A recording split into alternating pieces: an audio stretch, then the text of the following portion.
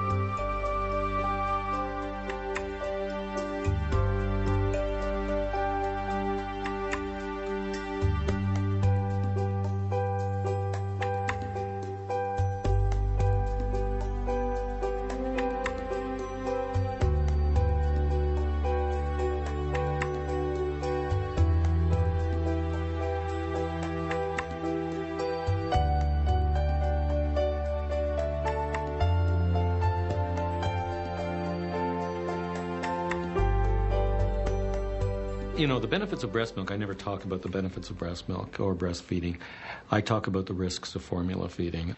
And anybody that suggests that infant formulas are almost like breast milk hasn't a clue. They're not at all similar. The only similarity between them is that they're both liquid. But if you look at the biochemistry of breast milk and formula, they're very, very different.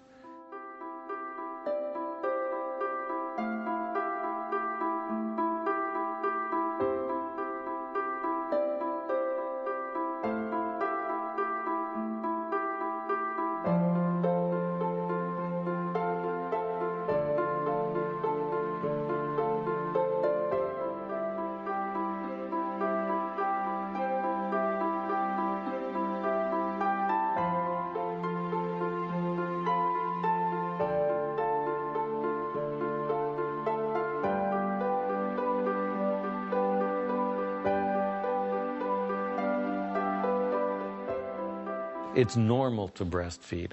That's what babies are supposed to get. That's the stuff that they were made to get. But I think there's more there, and it's hard to prove some of these things. The sense of empowerment, the sense of accomplishment, the sense of self-worth that mothers develop when they breastfeed successfully. Because it's not easy always, that's for sure. But when you overcome difficulties, it becomes something of sense of pride and self-worth and self-esteem. And I think this is something we often forget. And if we're talking along those lines, the special relationship with the baby, which I just cannot believe that people don't see this, that they don't believe that there's something special about the breastfeeding relationship. That's because they don't look, because they don't think, because they don't watch. They think it's all the same, but it's not.